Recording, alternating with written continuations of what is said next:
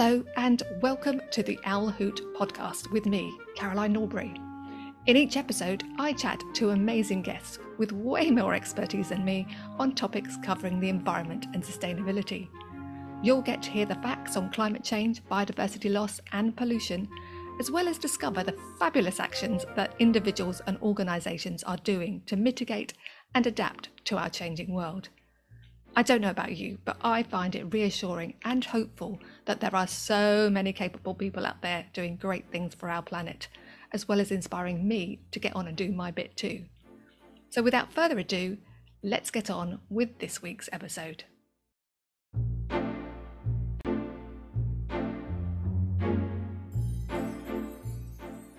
On today's episode, Charlie Le Marquand is my guest.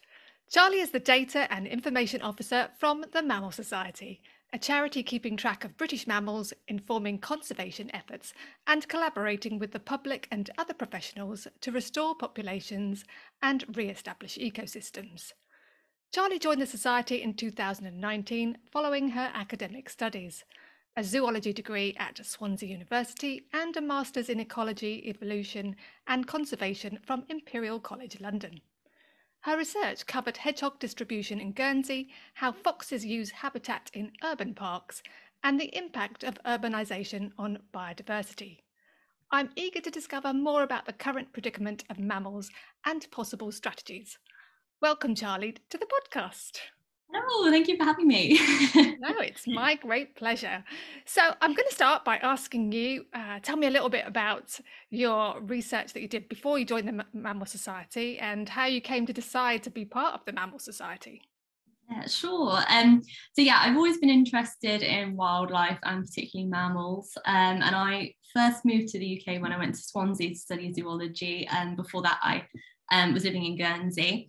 And really loved what I was doing and was lucky enough to study hedgehogs for my third year project. So I went home to do that and looked at the distribution of hedgehogs in Guernsey. So I was setting up hedgehog tunnels, which you might have heard of, where you kind of put a little bit of food in the middle and some charcoal paste, and then they walk in, tread on the paste while they're eating the food, and then go back out and leave footprints on the way, so you can see that you've had hedgehogs, and that's a way of detecting them. So I was doing that and also getting sightings in from the public and things like that. And it was really nice to kind of see everyone get behind the project. Everyone was really keen to tell me about their sightings. And that was really cool. And it's something I still get to do in this job. I hear from people who have seen things in their gardens or want to know what what this sign is from and that kind of thing. So that's really cool. And then after that, I went on to do ecology, evolution and conservation at Imperial College London on their Silwood Park campus, which is like this beautiful campus with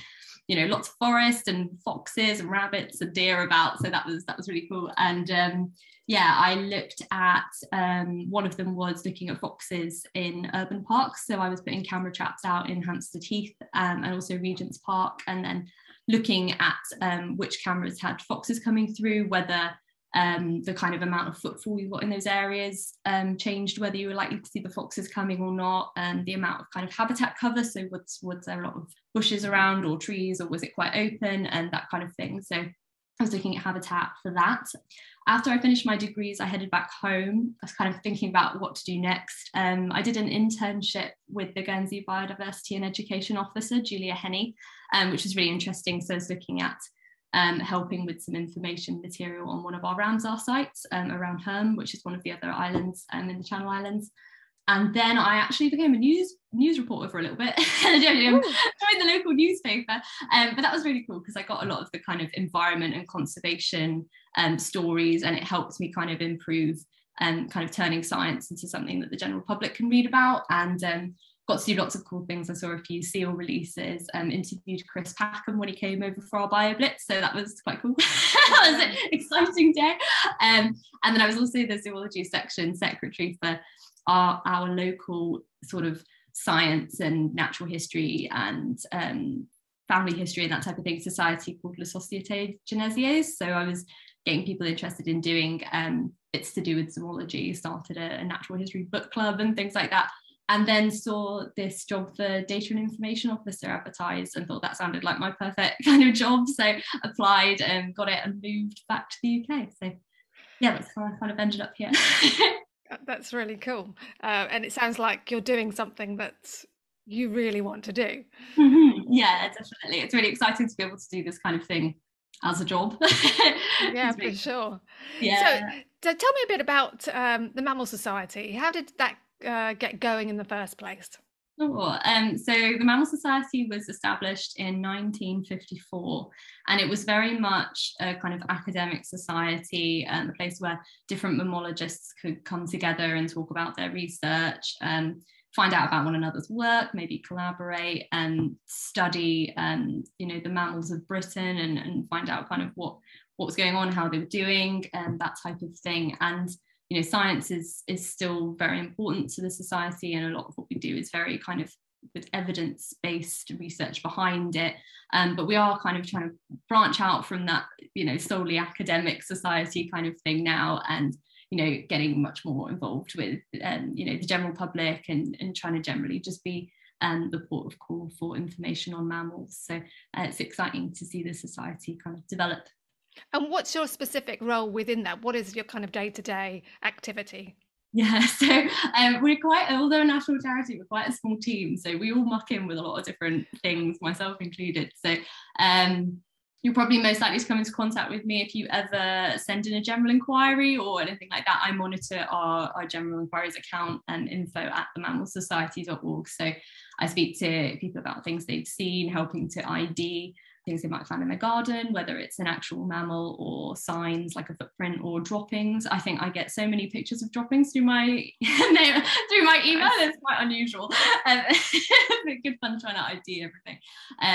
And yeah, just might hear from students who want to research mammals for their projects or different researchers or things. So speak to a variety of different people. I also work alongside our science officer, Dr. Fraser Coomber, on our science project. So something we've worked a lot on at the moment is the National Harvest Mouse Survey. So been speaking to people who are interested in volunteering and putting them in touch with coordinators and trying to find some coordinators around the country to help do the surveys that we want to do across the country. So that's been really interesting. I also we have a tool called EcoBat online, which is for people who sort of do acoustic recording of bats. So they go out at night, record bat calls, and then have all this data about the different species they recorded and how many times they passed. But it can be quite difficult to know what a pass means, because just, you might have 10 passes, but you don't know whether that's 10 bats or whether it's the same bat just getting really excited and going round and round. It's a way of trying to provide context to that, so they can upload their data. And then there's all these other records in the database from other people who have gone out and recorded, and it sort of compares your passes to other people's. So, if somebody else, if you recorded 10 passes, maybe someone else recorded 100 somewhere else. So actually yours is quite a low number, or maybe it's a high number for your area. So it's kind of trying to provide context to those sightings. So that's really interesting to be working on, and I've made a few different apps for that recently. So just trying to improve them all the time. And then I also help with our events, so things like the conferences that we've got going on. And we had a virtual one this year, and it'll be virtual again next year. So that's been an interesting new challenge, and it's quite cool because it's a way for people who maybe wouldn't necessarily come in person for whatever reason to be able to just join in from the comfort of their home. So it's nice to be able to reach kind of a wider audience with that. Yeah, I think it's funny how actually there are always upsides to really bad downsides. But I think being able to reach people with information has become a whole lot easier, and everyone has just or lots of people have become so familiar with accessing really good information via Zoom. Yeah, I know. So we've all got very good at Zoom, haven't we? Yes, it's a plug for Zoom. I wish I was getting paid. Just to be really clear then, so obviously it's the Mammal Society. For anyone that's not entirely sure what a mammal is, could you define that in the first instance? Oh, yeah, that's a really good question, because I feel like, for a lot of us, it's been a while since we did biology at school. You yes, you kind of make that assumption. Yeah, no, absolutely. So the word mammal comes from also the order Mammalia, which is the kind of group that contains all these species that we call mammals. And one of the main distinguishing features is that their young are fed milk from a special mammary gland from their mum. So that's a good way of kind of distinguishing whether something's a mammal. They also usually give birth to live young, but there are some, again, there's almost always exceptions to these things. So monotremes like echidnas and duck-billed platypuses don't. Another thing that mammals often have is hair. That's another typical feature, but again, some species don't. So whales and dolphins and porpoises, cetaceans is kind of the general word for those, are also mammals. But some whales don't have hair anymore. Sometimes they do in the fetal stage, but that's again another exception to the rule. So there's a few other bits like that. So I think there's also the lower jaw is hinged directly to the skull in mammals, whereas other groups sometimes it's like separate bones that join it. So there's all sorts of little bits like that, but those are the kind of main ones to help ID them. And in terms of the society itself, are you concerned with all of the mammals, or are you picking out particular species that are maybe at risk? How do you decide on which ones to look at, or do you, as I say, do you look at them all? Yeah, it's hard because you are kind of spoilt for choice. We have quite a lot, quite a lot of mammals. We've got 47 natives and 58 land species. So there's lots to choose from. So we do collect records and data on all of them. Sometimes, like for example, with the Harvest Mouse project, we might have a project that focuses on a specific one. So for example, with that one, following our red list, we kind of realized that we're actually lacking quite a lot of data on the Harvest Mouse. Maybe as a very small elusive species, you don't get so many records on them. So it's kind of thinking like, right, well, we need to maybe focus on trying to build records on this particular species so we can get a better idea of them. But yeah, we do collect data on all the mammals that you find in Britain, and then that informs some of our work. So for example, in 2018 we did a review of the population and conservation status of British mammals. So for that we went through every mammal, and the same with when we did an update of the Atlas of Britain's mammals for Great Britain and Northern Ireland. So again, it's kind of, you've got information on all the mammals in there. So yeah, we do, but then you tend to get the project sometimes focus on a group or. So we know, or lots of people are aware, that biodiversity is problematic at the moment, and we're losing species. What is that like within the mammal group of species? Where are we seeing losses? How bad is it?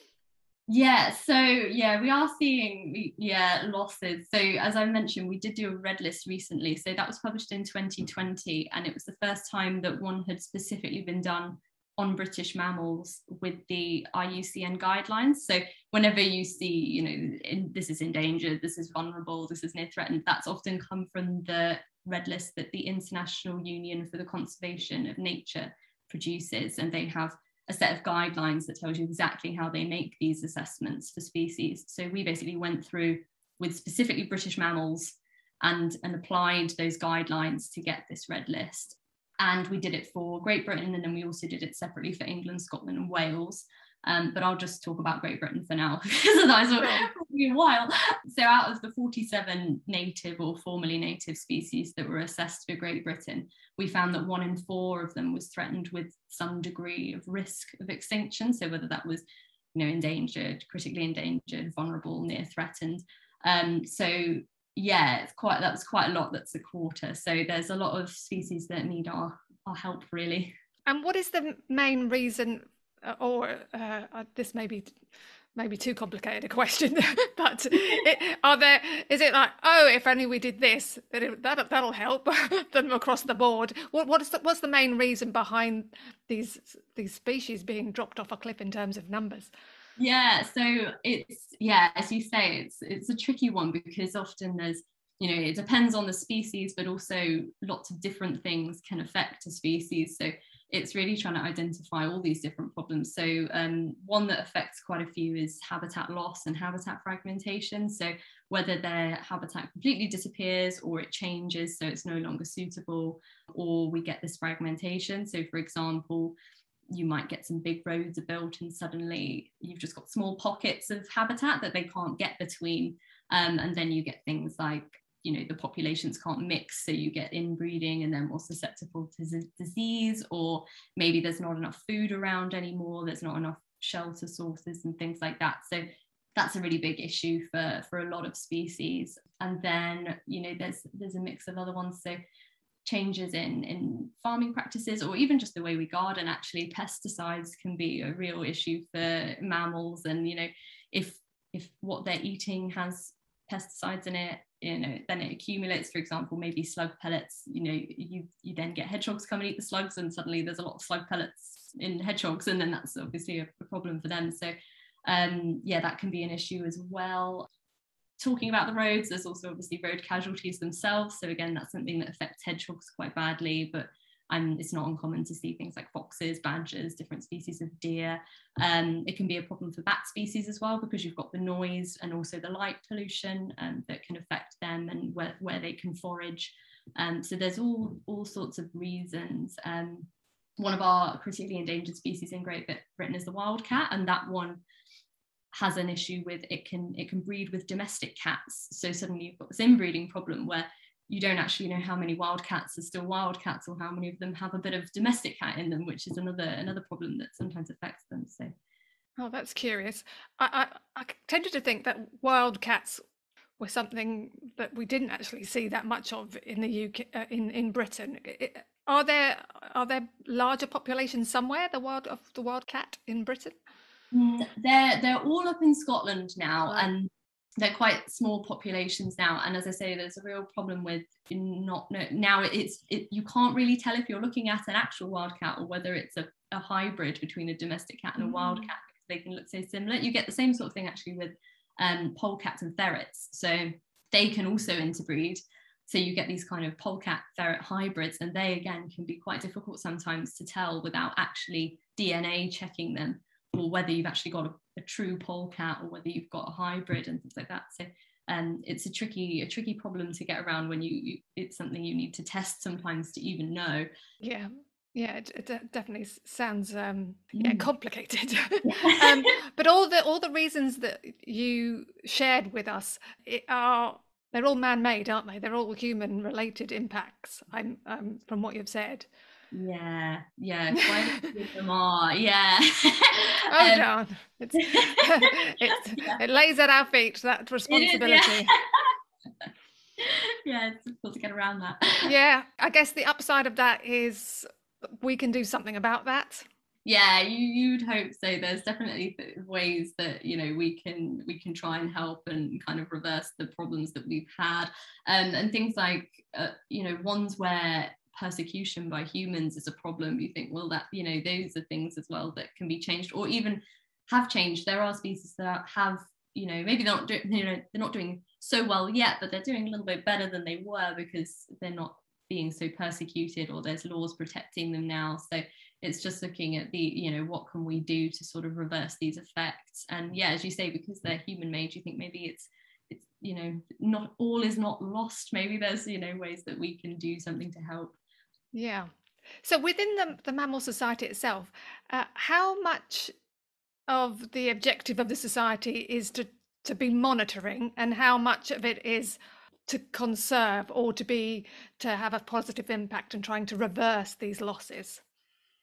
So a lot of what we do is on the kind of looking at the data side, and getting these records in, using all these phrases very good on the models and the mapping and everything to kind of get this information that we can then use to sort of advise and come up with these kind of, we've got handbooks, conservation handbooks for things like bats and dormice and that type of thing, and creating those things that people can then use as a guide to help with those kind of things. It is more on the monitoring side, because I guess that information is so important. That's kind of what you need really to know how you're going to conserve something. It's really important to know how are these species doing, how are they increasing, are they decreasing, if they kind of stabilized a bit, why might that be, how's their population changed, how's their distribution changed. That all this information is difficult to kind of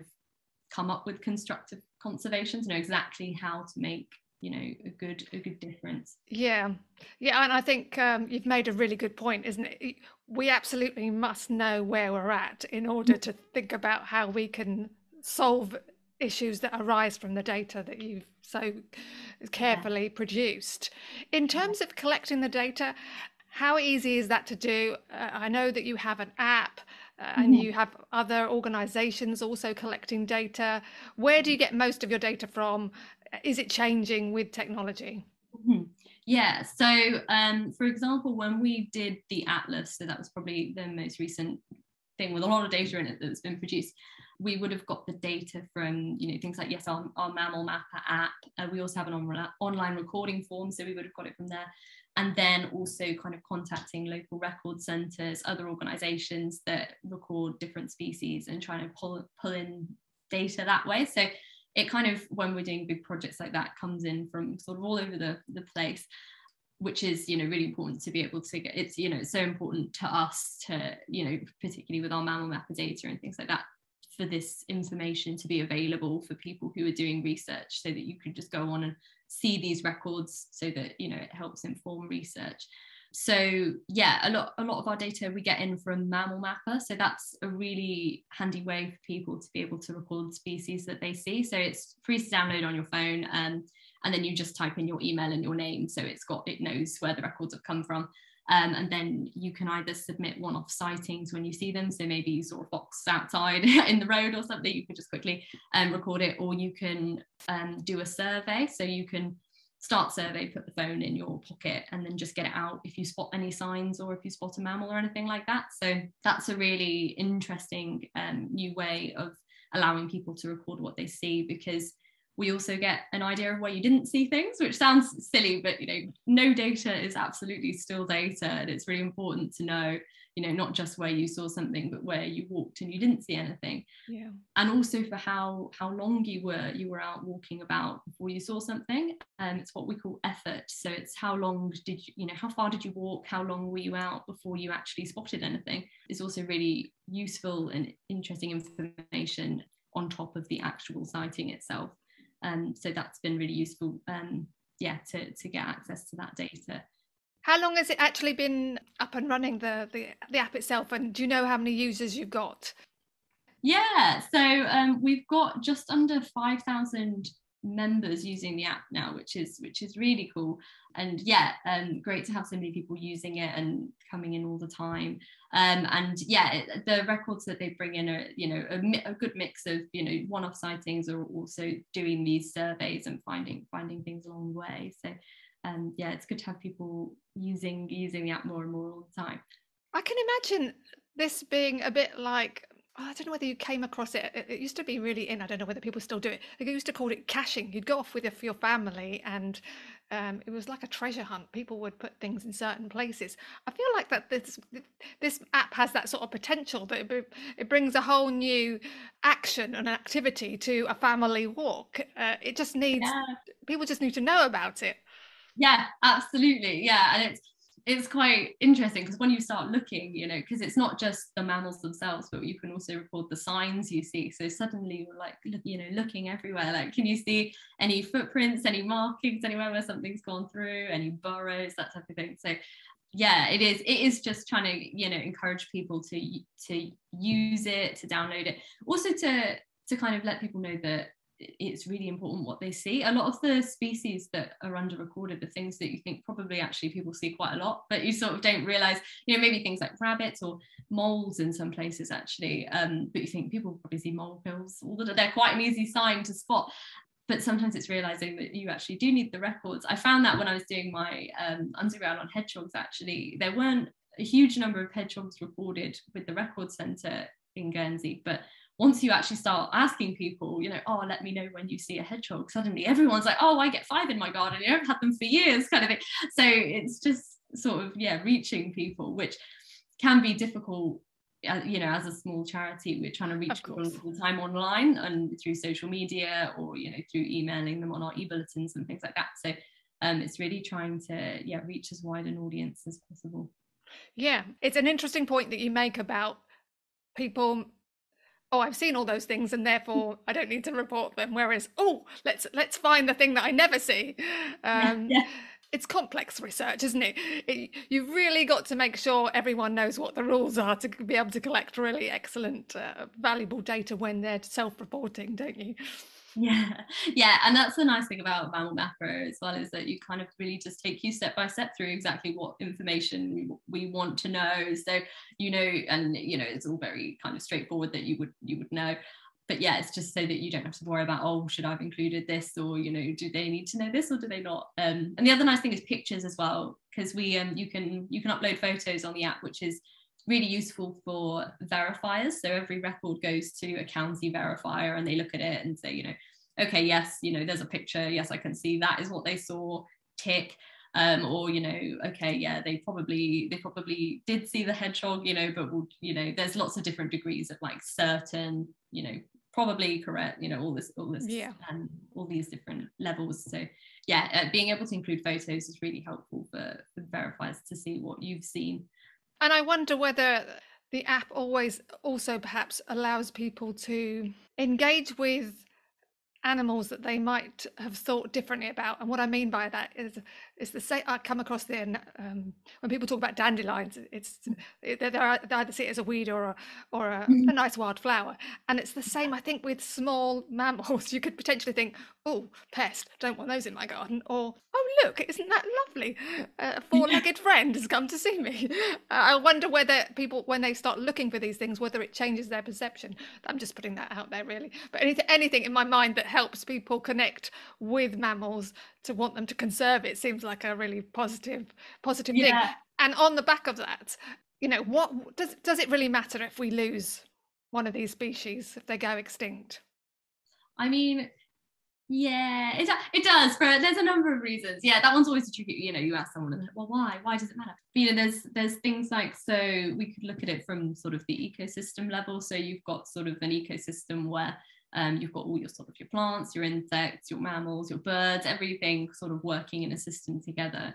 And if you lose something from that system, then suddenly that affects how it works. Maybe, suddenly something is not predating on the things it used to be. So they're, maybe eating more of the plants are changing. There's all sorts of bits that kind of change about that. And something that sort of follows on from that a bit is ecosystem services, which is what we call the things that the ecosystem produce that benefit us. So one that comes up a lot is pollination. So we have pollinators. We often talk about bees and wasps and butterflies pollinating our crops that we need to eat.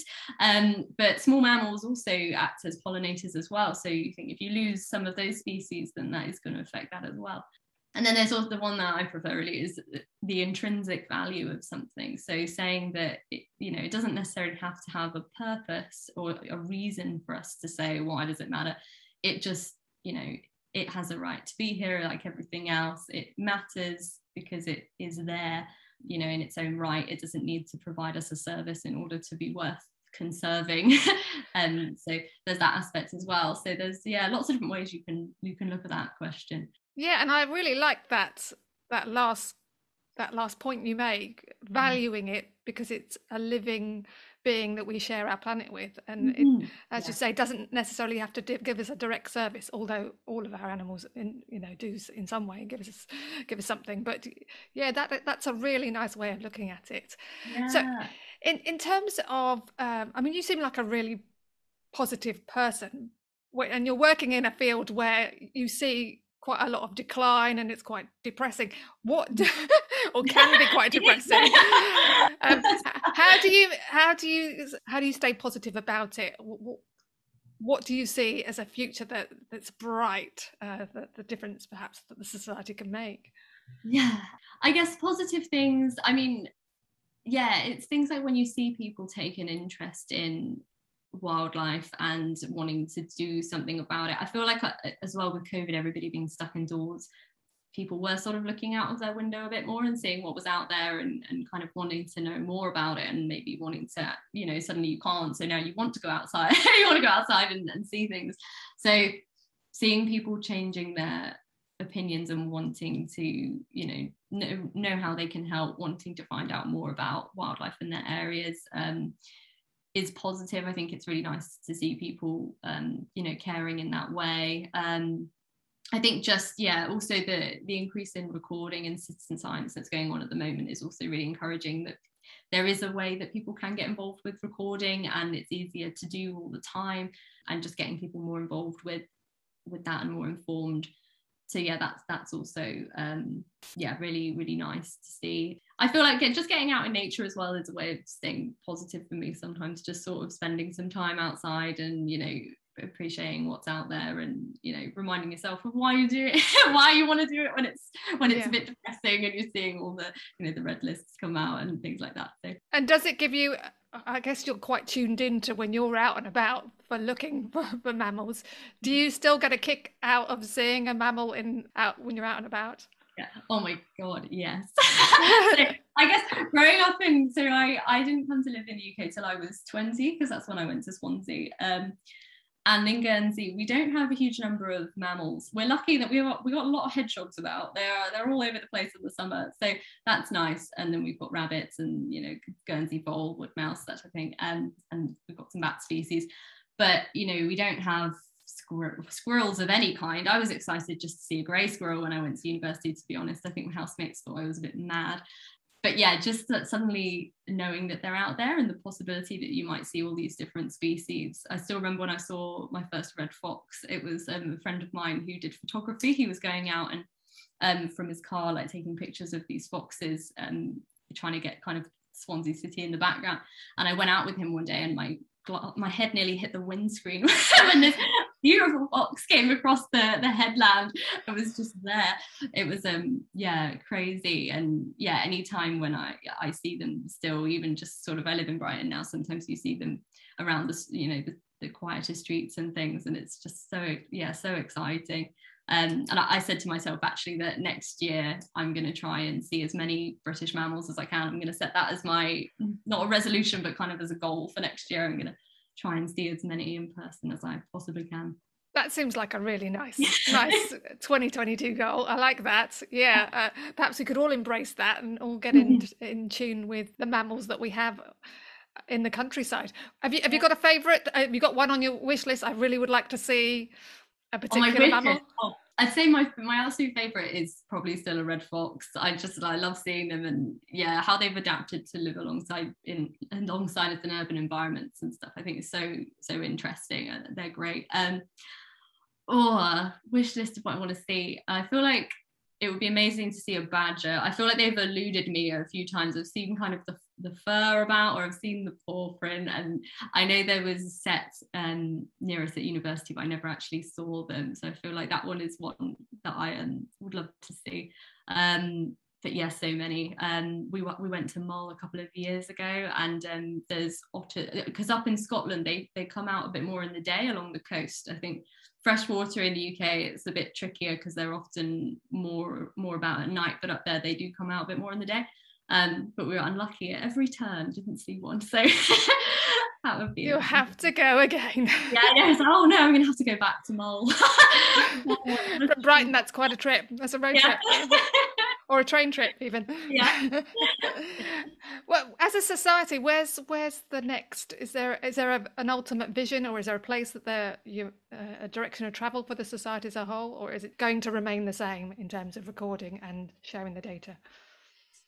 So yeah, I think, you know, making sure that people are you know, informed about how you can record and monitoring is still going to be a really important part of the society. But we are going through a really exciting transition at the moment where, you know, we've just had a CEO, Andy, start, and we're kind of having a look at a new plan for the next sort of, you know, 5 years or so of what's going on, and starting to think about where we're going and things. And yeah, it's exciting. I mean, there's a few projects on the horizon, and I think something we really want to start doing as well is, you know, more of the kind of what can you do with this research that we're finding, what can we all do to kind of help these things. So yeah, that's something that's it's going to be good to sort of really get into a bit more, and coming up with these kind of ways that people can, you know, make these changes and stuff. So that's exciting. Yeah, very much so, because especially as you are able to perhaps reach more people in different ways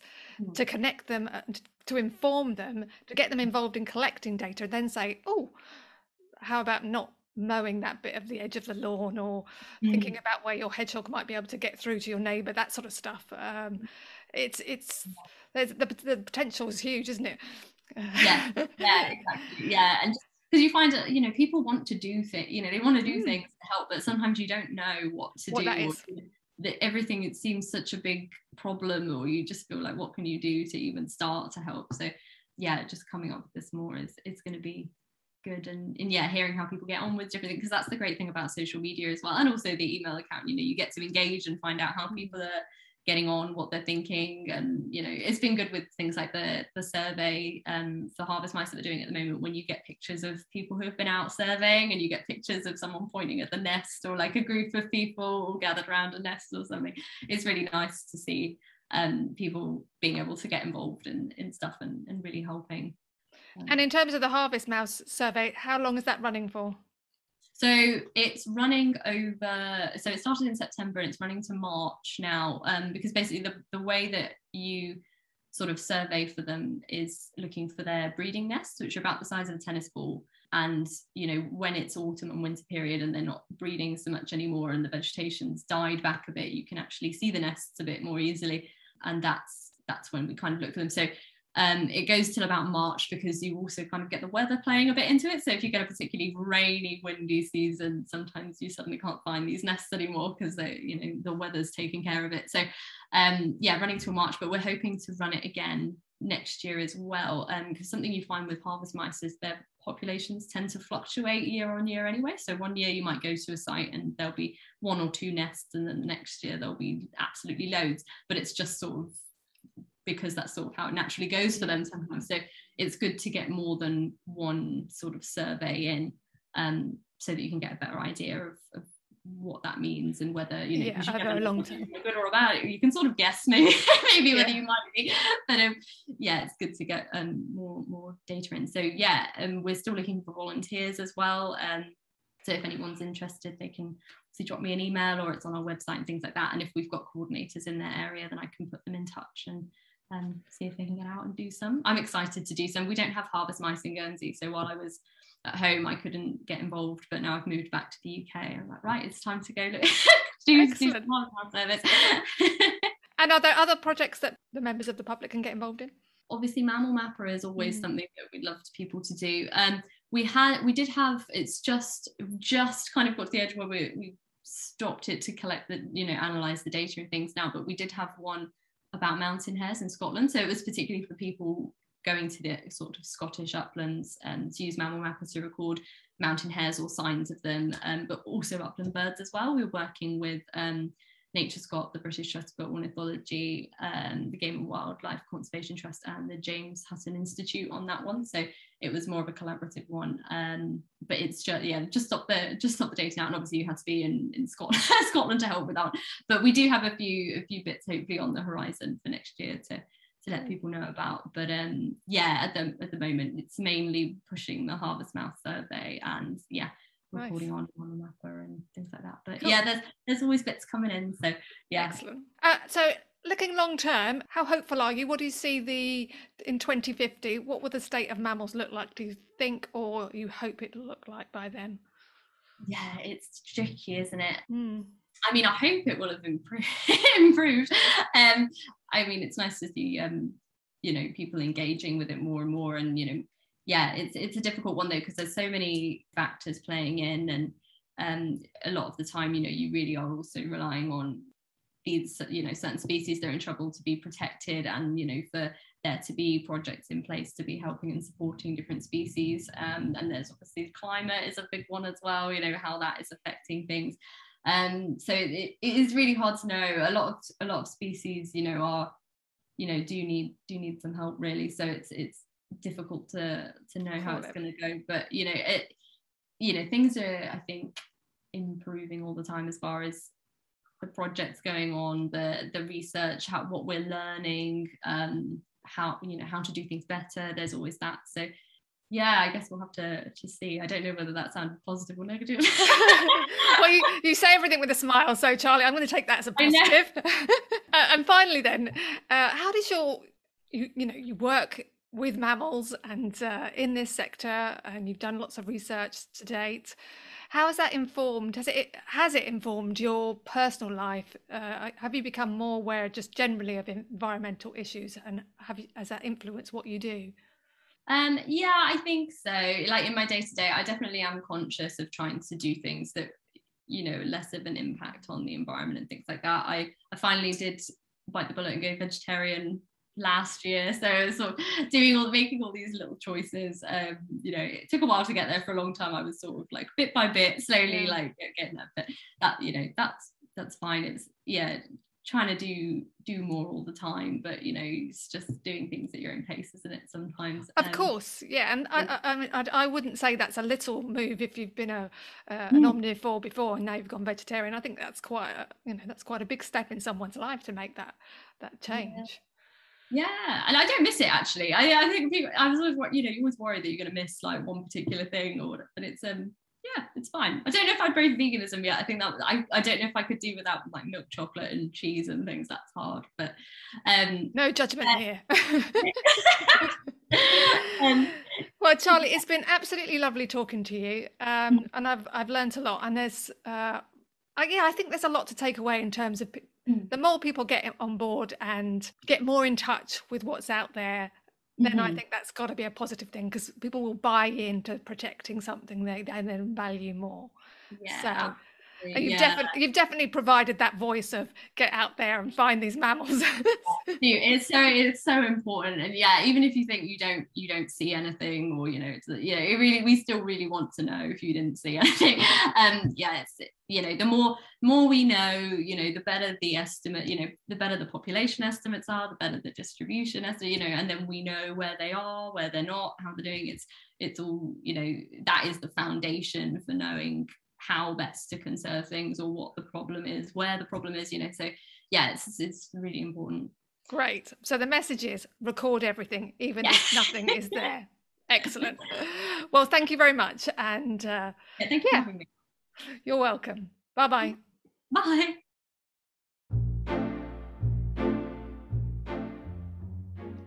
What a lovely chat I had with Charlie, discovering how the Mammal Society is providing essential knowledge about the state of British mammal populations, so that we can ensure we don't lose these precious species.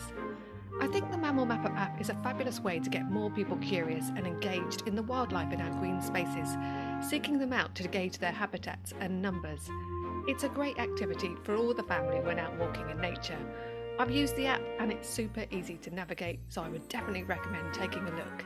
A link can be found in the show notes. I'd like to thank Andy Shaw for audio editing, Jeremy Jones for providing the music, and to you, of course, for listening. Don't forget you can subscribe to get automatic access to each new episode, and it would be lovely if you could rate, review and share the podcast too. It really helps. Until next time, bye for now.